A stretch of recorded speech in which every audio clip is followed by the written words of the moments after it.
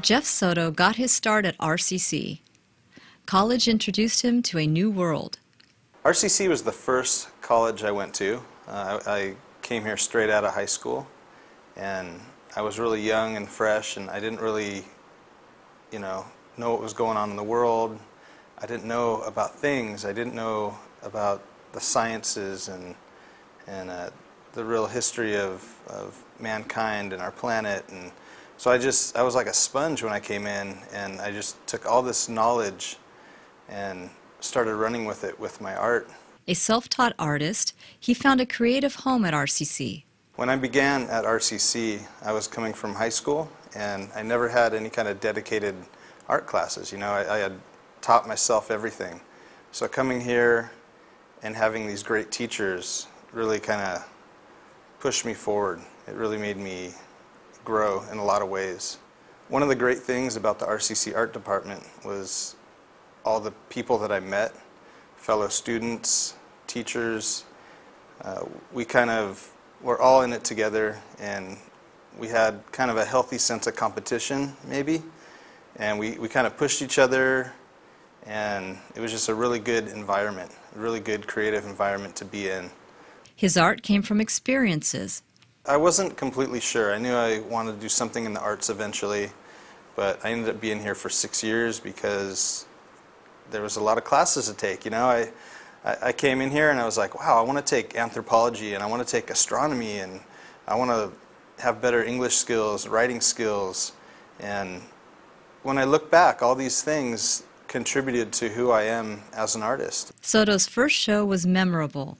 The owner gave me a chance to do a show. I was still a student at Art Center College of Design, and I pretty much took advantage of it. I did this crazy show that took me months and months of work, and it was so rad when the show opened because it was my first real show, And like I said, it wasn't the biggest show, it wasn't in the craziest gallery, but it was the first one, and it really opened up a lot of things since then.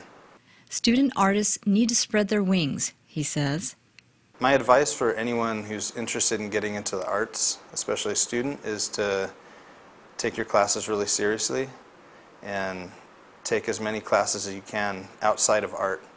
So, obviously you have like the painting and the drawing classes, the design classes, but take photography and take astronomy and take botany and take a political science class, and spread out a little bit, because those life experiences and the knowledge that you're getting from all those classes is going to inform your art and make you a better artist.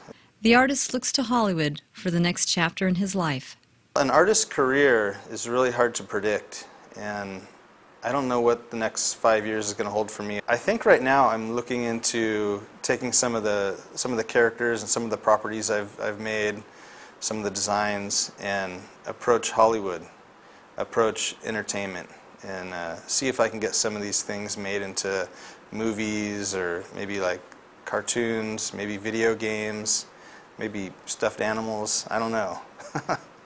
But I think there's a place for my artwork in movies.